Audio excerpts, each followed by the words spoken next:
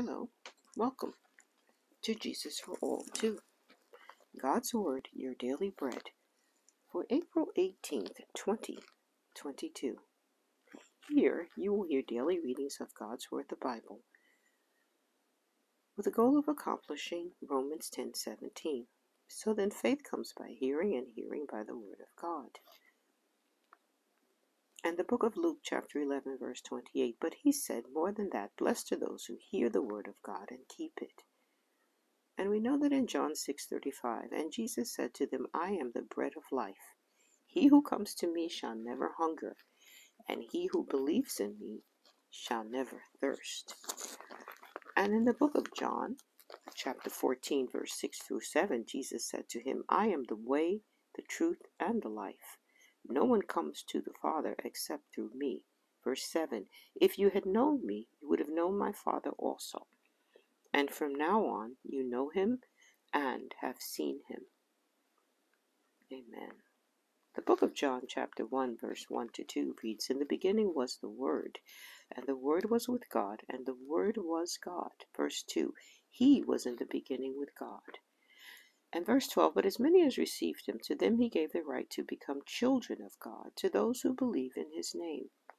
Verse 14, and the Word became flesh and dwelt among us, and we beheld his glory, the glory as of the only begotten of the Father, full of grace and truth. And John 3:16, for God so loved the world that he gave his only begotten Son, that whoever believes in him should not perish, but have everlasting life. And that life came as described in 1 Peter chapter 2, verse 24, who himself bore our sins in his own body on the tree, that we, having died to sins, might live for righteousness, by whose stripes you were healed. Amen. And the book of John chapter 14, verse 15 through 18, if you love me, keep my commandments. And I will pray the Father, and he will give you another helper, that he may abide with you forever. The Spirit of truth, whom the world cannot receive, because it neither sees him nor knows him. But you know him, for he dwells with you and will be in you.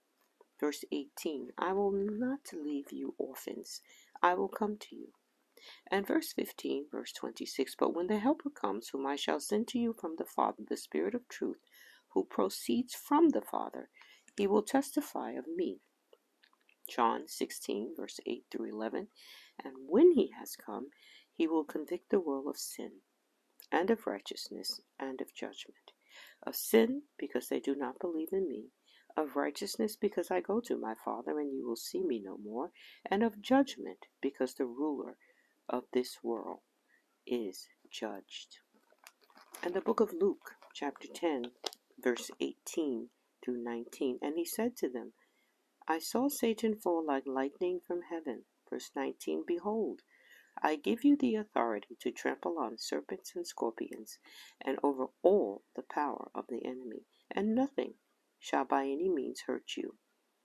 Amen. And the book of John, chapter 15, verse 7, if you abide in me, and my words abide in you, you will ask what you desire, and it shall be done for you. Hallelujah. And glory to God. And so the words that we shall hear today are Psalm 85, Proverb 18, because it is the 18th day of the month, and there are 31 Proverbs, seemingly one for each day of the month. The Proverbs are God's wisdom, his instructions for getting along with him, your spouse, your parents, your children, the government, how to live skillfully, a skillful godly life in an ungodly world. Amen. And the Old Testament reading will be from the book of Joshua, chapter 7, verse 1 through chapter 8, verse 35. The New Testament reading will be from the book of Luke, chapter 9, verse 37 through 62. All scriptures are taken from the New King James Version of the Bible, copyright 1982, By Thomas Nelson, Incorporated, used by permission, all rights reserved. And now Psalm 85, which is a psalm of the sons of Korah, and it reads, Lord, you have been favorable to your land. You have brought back the captivity of Jacob. You have forgiven the iniquity of your people. You have covered all their sin. Selah. You have taken away all your wrath. You have turned from the fierceness of your anger.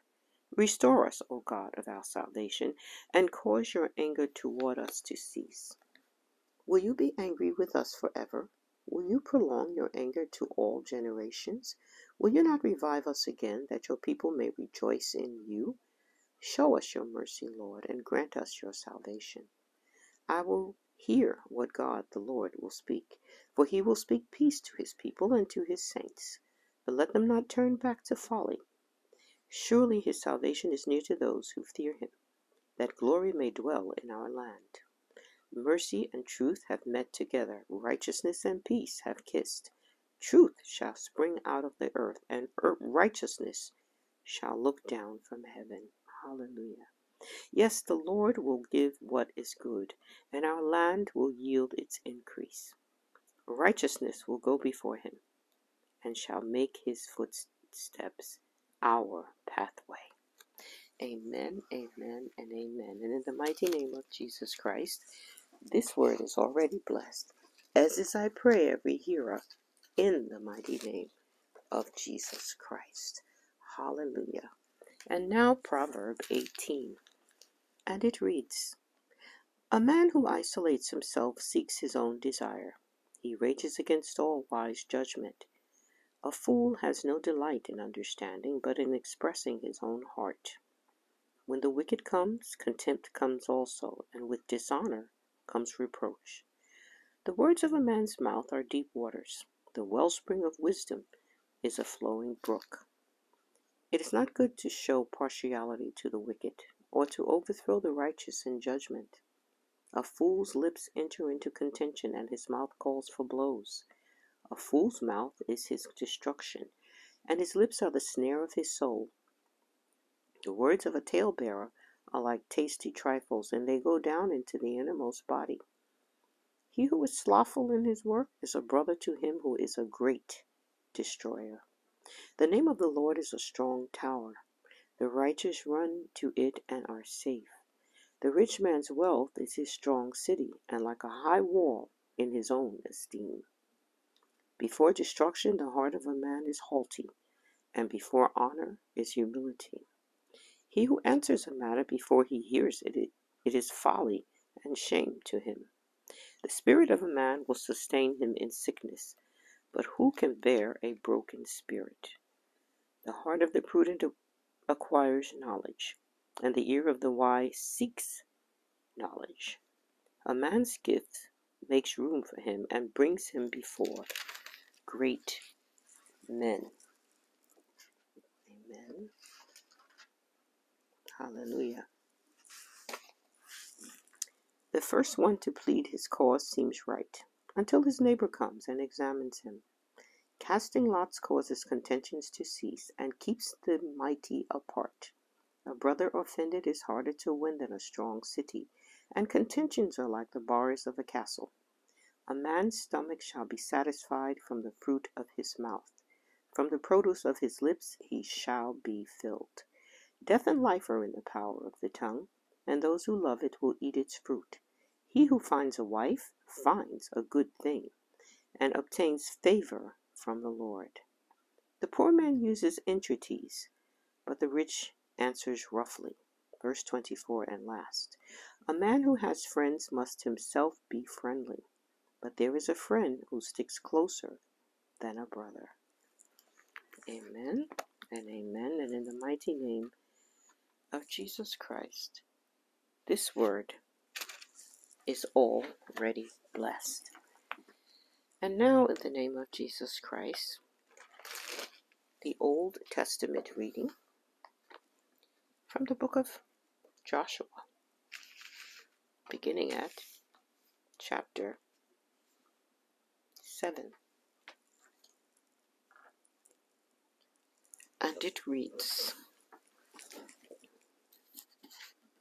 But the children of Israel committed a trespass regarding the accursed things. For Achan, the son of Carmi, the son of Zabdi, the son of Zerah, the tribe of Judah, took of the accursed things. So the anger of the Lord burned against the children of Israel. Now Joshua sent men from Jericho to Ai, which is beside Beth-aven, on the east side of Bethel, and spoke to them, saying, Go up and spy out the country. So the men went up and spied out Ai. And they returned to Joshua and said to him, Do not let all the people go up, but let about 2,000 or 3,000 men go up and attack Ai. Do not weary all the people there, for the people of Ai are few. So about 3,000 men went up there from the people, but they fled before the men of Ai. And the men of Ai struck down about 36 men, for they chased them from before the gate as far as Shebarim, and struck them down on the descent. Therefore the hearts of the people melted and became like water. Verse 6, Then Joshua tore his clothes, and fell to the earth on his face before the ark of the Lord until evening, he and the elders of Israel, and they put dust on their heads. And Joshua said, Alas, Lord God, why have you brought this people over the Jordan at all, to deliver us into the hand of the Amorites, to destroy us? Oh, that we had been content and dwelt on the other side of the Jordan. O Lord, what shall I say when Israel turns its back before its enemies? For the Canaanites and all the inhabitants of the land will hear it, and surround us, and cut off our name from the earth. Then what will you do for your great name? So the Lord said to Joshua, Get up. Why do you lie thus on your face? Israel has sinned, and they have also transgressed my covenant which I commanded them. For they have even taken some of the accursed things, and have both stolen and deceived, and they have also put it among their own stuff. Therefore the children of Israel could not stand before their enemies, but turned their backs before their enemies, because they have become doomed to destruction. Neither will I be with you any more, unless you destroy the accursed from among you. Get up, sanctify the people, and say, Sanctify yourselves for tomorrow, because thus says the Lord God of Israel, There is an accursed thing in your midst, O Israel. You cannot stand before your enemies until you take away the accursed thing from among you. In the morning, therefore, you shall be brought according to your tribes, and it shall be that the tribe which the Lord takes shall come according to families, and the families which the Lord takes shall come by household, and the household which the Lord takes shall come man by man. Then it shall be that he who was taken with the accursed thing shall be burned with fire, and all that he has, because he has transgressed the covenant of the Lord, and because he has made a disgraceful thing. He has done a disgraceful thing in Israel. Verse 16.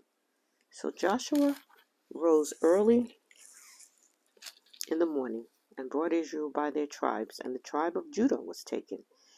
He brought the clan of Judah, and he took the family of the Zarhites, and he brought the family of the Zarhites man by man, and Zabdi was taken. Then he brought the household man by man, and Achan, the son of Carmi, the son of Zabdi, the son of Zerah, the tribe of Judah, was taken. Now Joshua said to Achan, My son, I beg you, give glory to the Lord God of Israel, and make confession to him, and tell me now what you have done. Do not hide it from me. And Achan answered Joshua and said, Indeed, I have sinned against the Lord God of Israel, and this is what I have done. When I saw among the spoils a beautiful Babylonian garment, 200 shekels of silver, and a wedge of gold weighing 50 shekels, I coveted them and took them. And there they are, hidden in the earth in the midst of my tent, with the silver under it. So Joshua sent messengers, and they ran to the tent, and there it was, hidden in his tent, with the silver under it.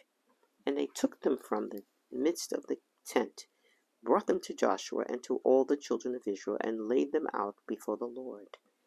Then Joshua and all Israel with him took Achan the son of Zerah, the silver, the garment, the wedge of gold, his sons, his daughters, his oxen, his donkeys, his sheep, his tent, and all that he had, And they brought them to the valley of Achor.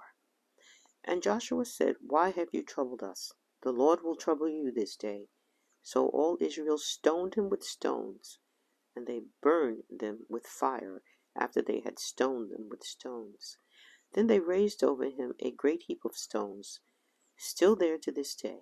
So the Lord turned from the fierceness of his anger. Therefore the name of that place has been called the Valley of Achor to this day.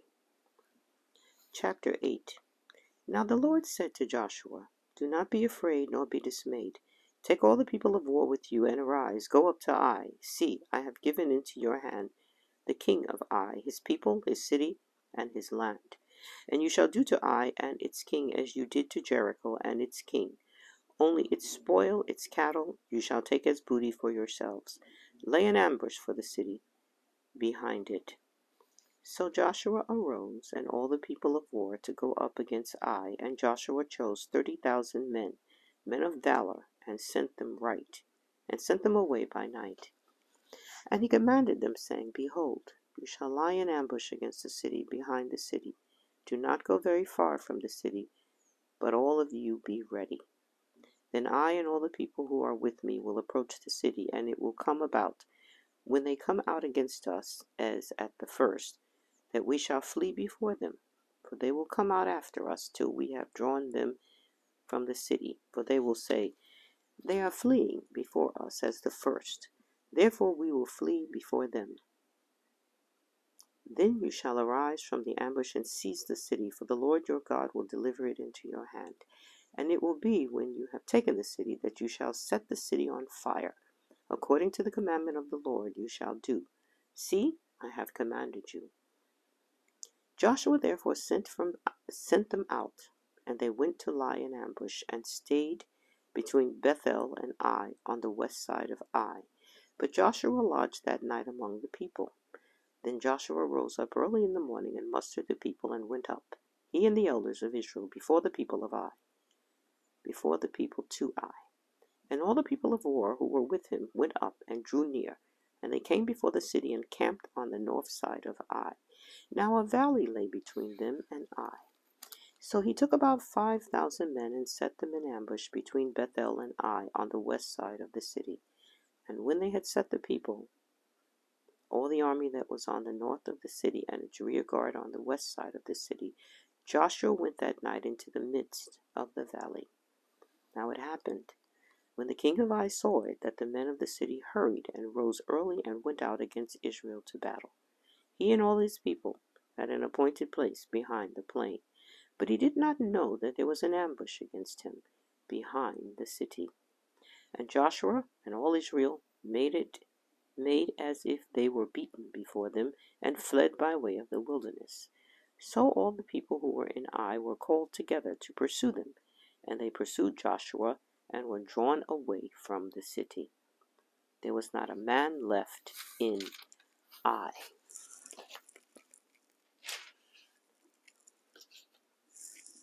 Or Bethel, who did not go out after Israel. So they left the city open and pursued Israel.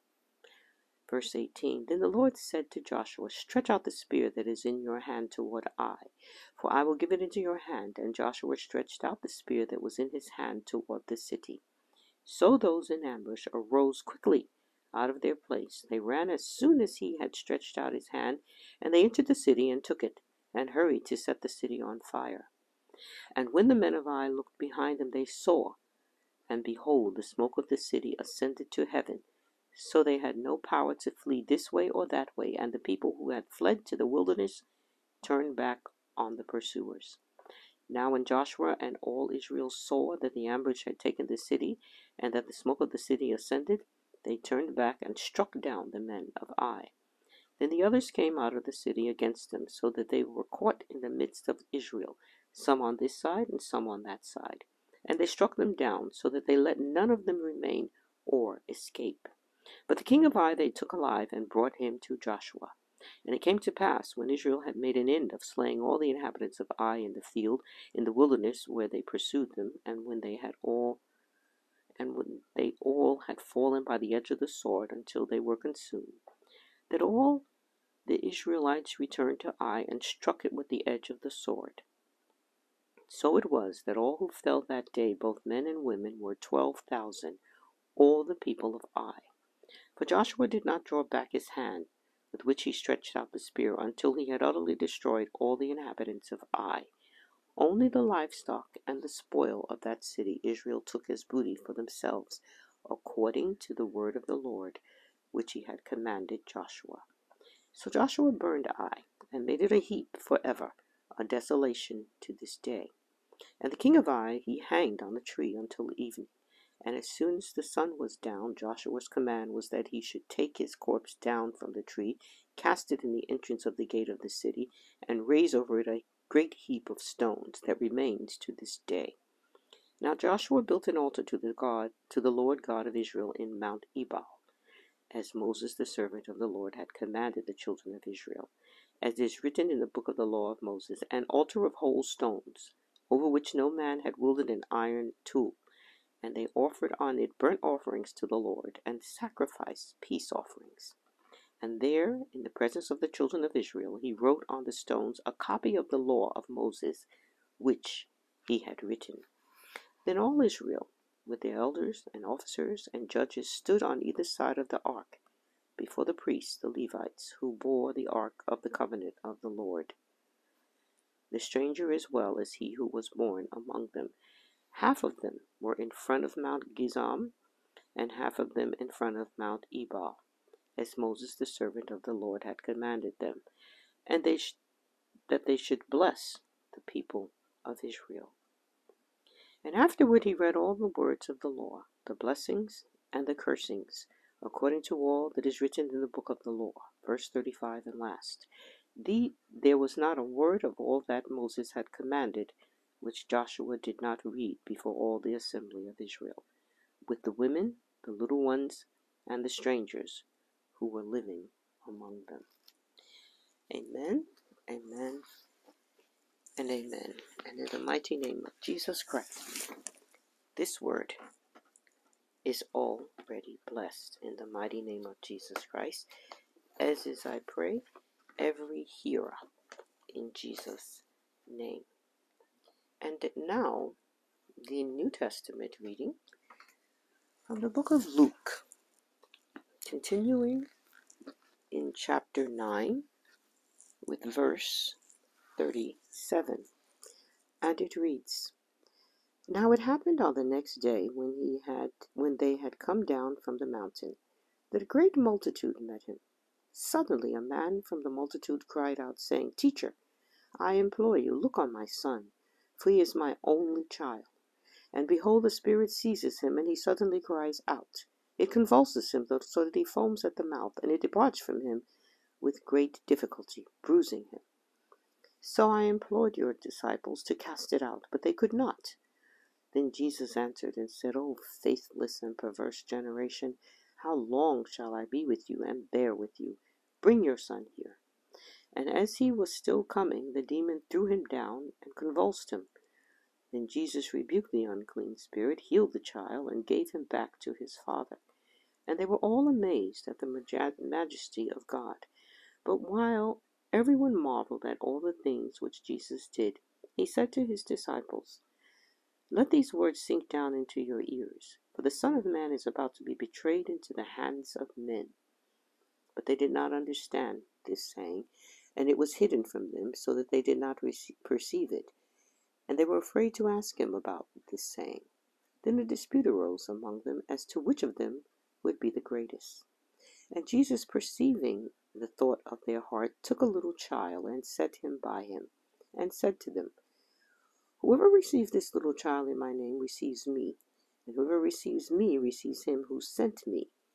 For he who is least among you all will be great.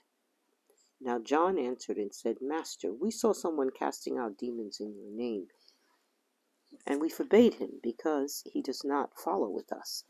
But Jesus said to him, Do not forbid him, for he who is not against us is on our side. Now it came to pass, when the time had come for him to be received up, that he steadfastly set his face to go to Jerusalem, and sent messengers before his face, And as they went, they entered a village of the Samaritans to prepare for him. But they did not receive him, because his face was set for the journey to Jerusalem. And when his disciples, James and John, saw this, they said, Lord, do you want us to command fire to come down from heaven and consume them, just as Elisha did? But he turned and rebuked them and said, You do not know what manner of spirit you are of. For the Son of Man did not come to destroy men's lives, but to save them. And they went to another village. Now it happened, as they journeyed on the road, that someone said to him, Lord, I will follow you wherever you go. And Jesus said to him, Foxes have holes, and birds of the air have nests, but the Son of Man has nowhere to lay his head. Then he said to another, Follow me. But he said, Lord, let me first go and bury my father. And Jesus said to him, Let the dead bury their own dead, but you go and preach the kingdom of God. And another also said, Lord, I will follow you, but let me first go and bid them farewell who are at my house. Verse 62 and last. But Jesus said to him, No one having put his hand to the plow and looking back is fit for the kingdom of God. Amen, amen, and amen. And in the mighty name of Jesus Christ, this word is already blessed.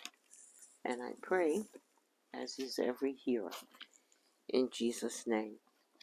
I pray also in the mighty name of Jesus Christ that as we have heard the word, as it is written in Psalm 107 verse 20, he sent his word and healed them and delivered them from their destructions. In the mighty name of Jesus Christ, as we have heard this word of God, I pray that this word has been sent, the word that has been sent has healed us and delivered us in the mighty name of Jesus Christ from every destruction of our lives. In Jesus' mighty name we have prayed. Amen, amen, and amen. Hallelujah.